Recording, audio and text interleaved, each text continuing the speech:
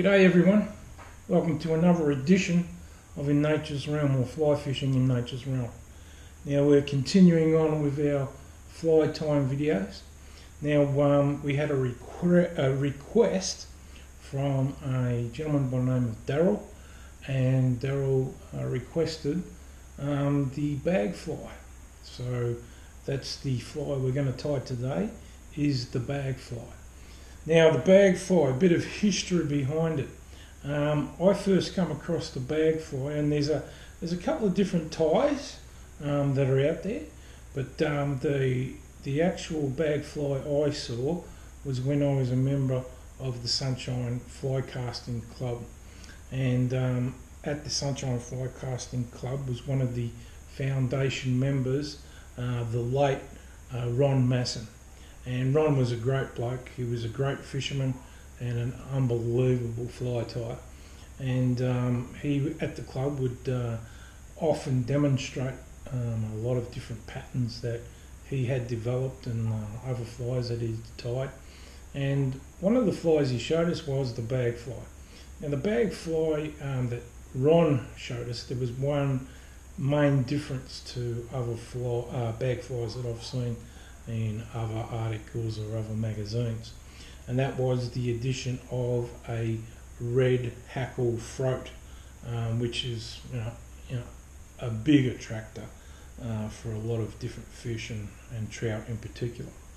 So I watched Ron tie this fly.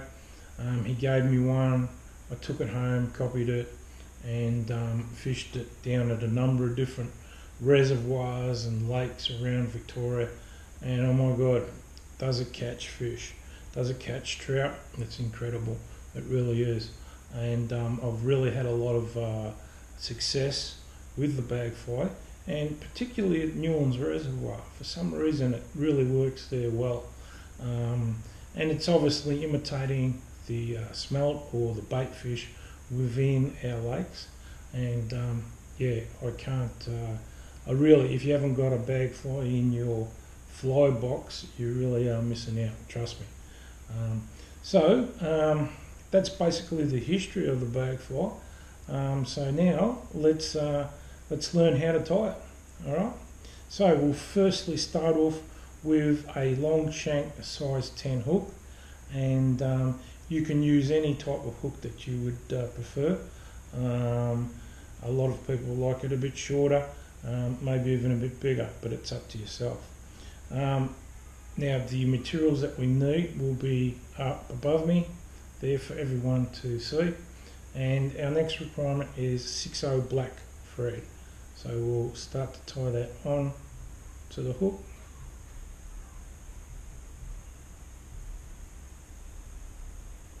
And we need these to be nice and tight all the way down to the bend of the hook.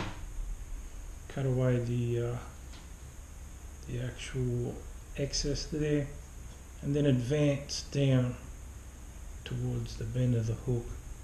Again, when we're in line with the bow, which is around about there. Alright, now the next thing we need to do is to tie in the tail. Now the tail is black cockhackle fibres. Now as we can see here, we've got the Indian cape there. That's all you need. You can use a genetic cape if you want, but really, you only need the stiff fibres from a cheap cape. So we'll select a black feather on this cape at the back here, and we will, once we've done that, there we go, there's a good one. Then what we do is we select the fibres on the side. Now these need to be straight and stiff. Just a small bunch, doesn't have to be big. Make sure that you've got it all lined up.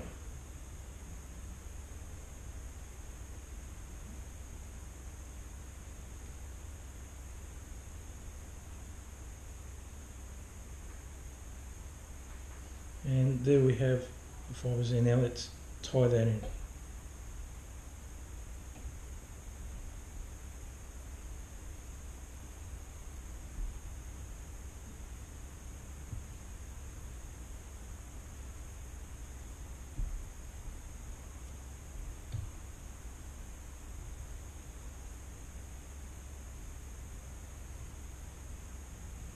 Alright, now cut away the excess.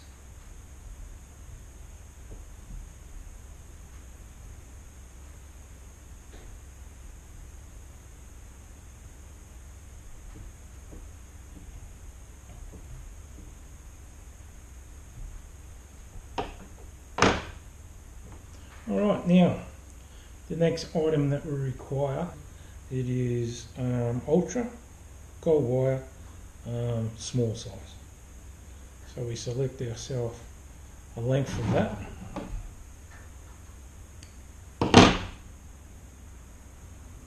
And we tie that in. Now when you do tie this in, make sure you cover the whole length of the hook shank. So you need to line it up with near the eye of the hook, and then we need to tie it in.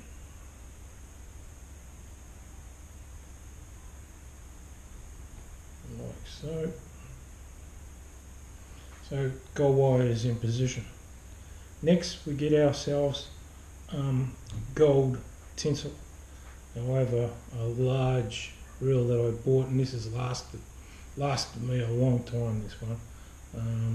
I don't know how much is on there, but there's a lot. Most of them come in those small size, but occasionally you'll see this. I remember I was at Complete Fly Fisher and I had these there, and I bought it straight away because there's so much gold tinsel on there. So again, we select ourselves a length of the gold tinsel.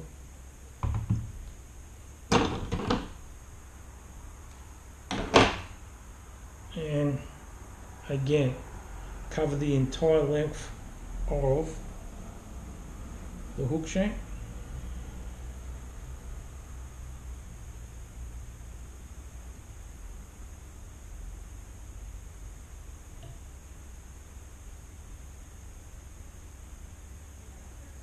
And then advance your way back towards the eye of the hook. Now the reason why we put in the length in there is so that we don't have any too thick section. It needs to be nice and even along the hook shank. It's hard to avoid the back part, but if we can avoid it, so much the better. And about that position there. Okay, now our next requirement is to tie the body with the gold tinsel. Now we need to make sure, and it's pretty hard to avoid this, okay, but we don't want any gaps when we're tying the gold tinsel on, because it'll come through as black lines and it won't look as, it doesn't matter with the trout, but again, the fly fishermen will say, not really good, but trust me, we can do it with a bit of patience. So we tie that on.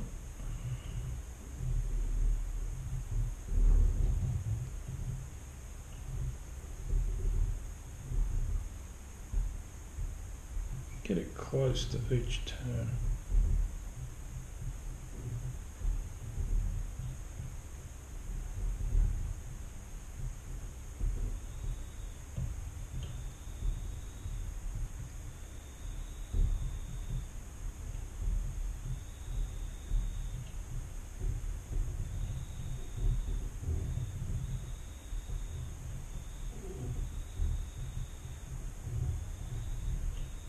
I like a long shank, it just creates a better fly.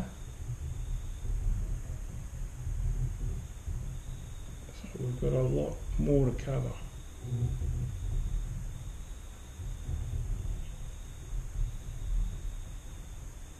Then we get to the, just before the eye of the hook, and we tie that in.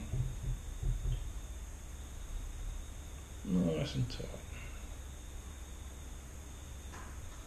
And we cut away the excess there. Alright, now as you can see, we may have some gaps that we missed and so forth. So what we can do with the gold wire is we can cover those gaps.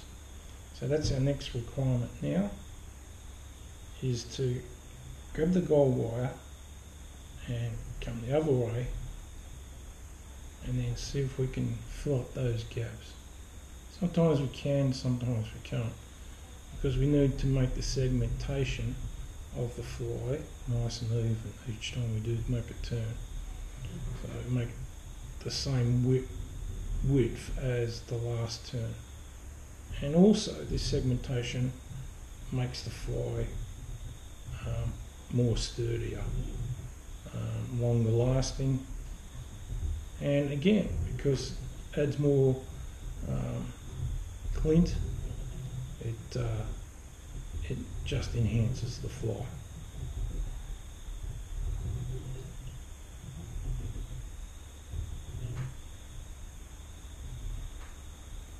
Just before the eye.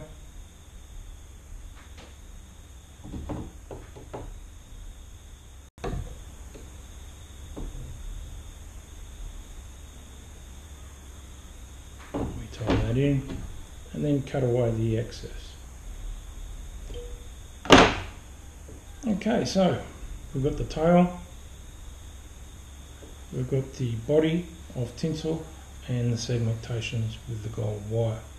Now our next requirement is to get ourselves red feathers. Now you could have it any shade of red you like, the brighter the better, I always imagine. And this one's a good one that I like. It's just a cockhackle coat, and it's been dyed red. It's one of the Indian ones again, which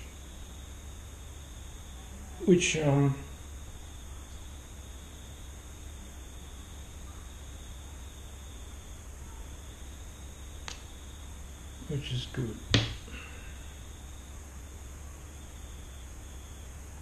So we break away the fibres off the feather there.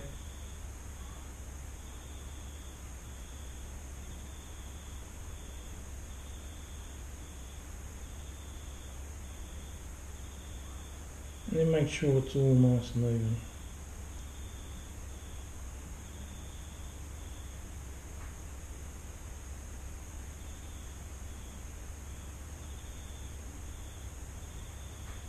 Alright, now we turn the fly upside down, so we can now put in the throat hackle. Now we line it up, judging the length that we want there.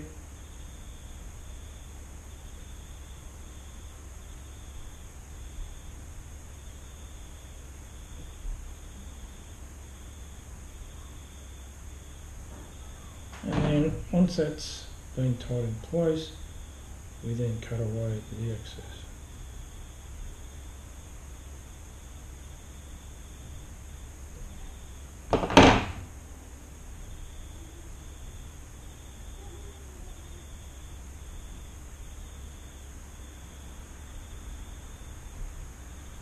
Alright, so there's our throat hackle. Let's tighten that. Alright, not far away from completion. The last thing is the wing, and what we do is use Hessian bag fibres. Okay, so there you can see the Hessian bag, and that's why it's called the bag fly, because of these Hessian bag fibres. And this is another excellent part of the fly. The Hessian bag, when it's wet, really gives the appearance of a fish's flesh, you know what I mean? And it's fantastic. Now we take from that 2 strands of the Hessian, and as we can see there, we've got 2 nice long ones.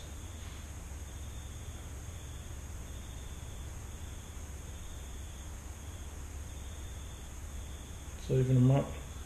Now next thing we need to do is we get our bobbin needle, and we don't just tie that on like that. What we do is we get our bobbin needle, and we, using the point, we go in between the strand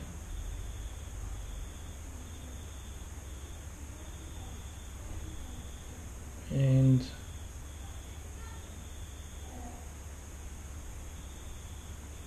we pry it apart. And what it does is, this prying of it is, it gets rid of all the unwanted fibres, the rubbish fibres I tend to call them, and it makes the actual strands a lot cleaner. As you can see, or I hope you can see, is those strands coming out. And that's about what we want there. And as you'll see, it's a lot cleaner, especially when you do tie it. Another exercise I do is to trim the back of the actual strand to give it a more finer diameter at the back there. Basically cutting it to a nice point. And we judge the distance we want it in, and then we tie that in just near the eye of the hook there. Okay, that's good. Now give it a few more turns there, and then we cut away the excess.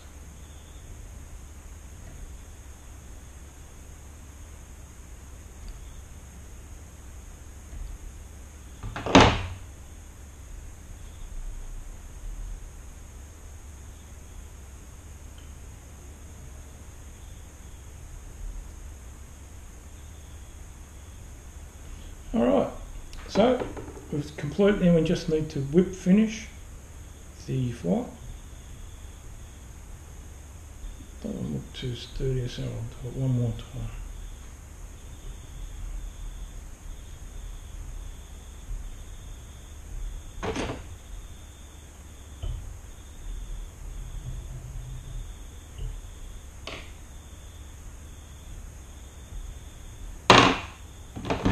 And then cut away the thread.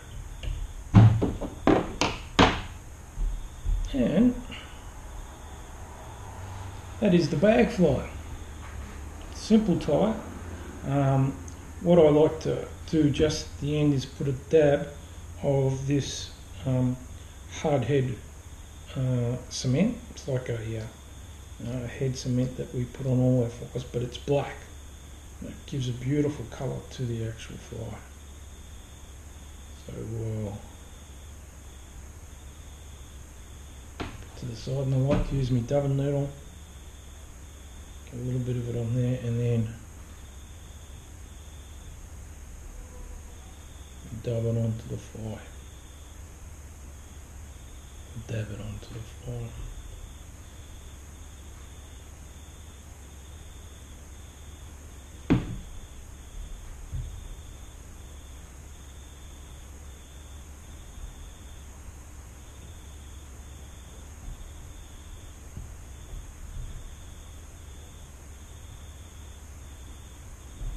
Alright,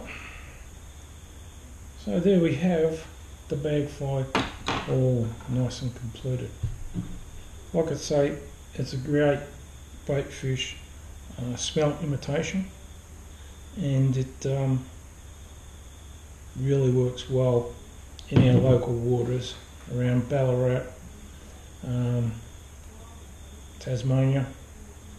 It's not local, but it works in Tassie. But our local waters especially, lakes like Newlands Reservoir, Hepburn Lagoon, Cancurran Reservoir, Harcourt, and I could continue on and on. So that's the bag fly. Hope you've enjoyed this. We'll have another great fly pattern in our next episode, and thanks for watching, and see you soon.